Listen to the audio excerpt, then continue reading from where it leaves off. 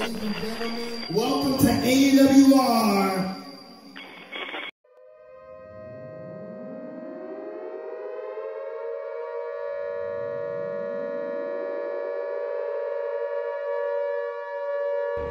Here's the latest news. Unemployment is down, stocks are up, and the UN has just declared global peace forever. Now the real news.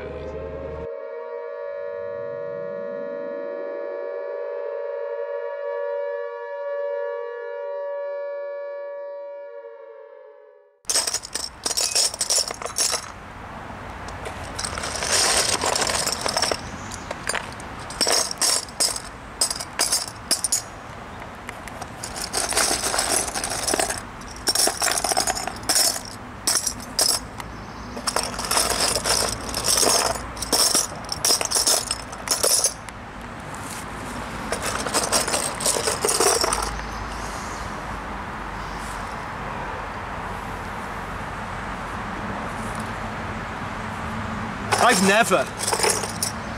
never been a rich man.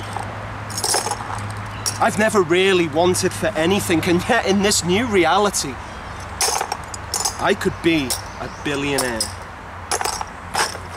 Because for months they've been telling you it's the end of times. For months they've been telling you it's the apocalypse. For months they've been telling you to go to the finish and send the fans home unhappy.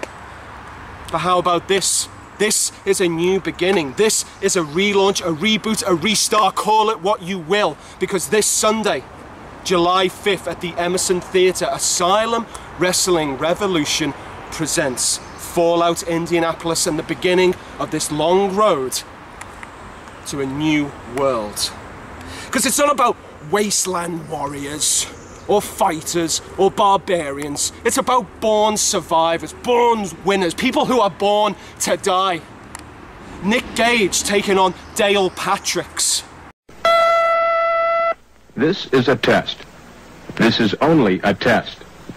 For Justin Kyle and Drew Skills taking on Aiden Blackheart and Akira. Cole Radrick, wild of heart, wild of soul and wild of fist, taking on Miles Morales and Dewey Wellington. Becky Idol taking on Charlie Cruel. Mega Mondo, Vinnie Ratlock.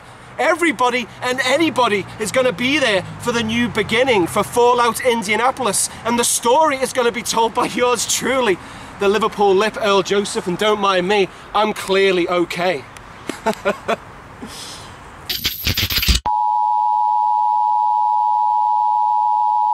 But now I have to start my journey.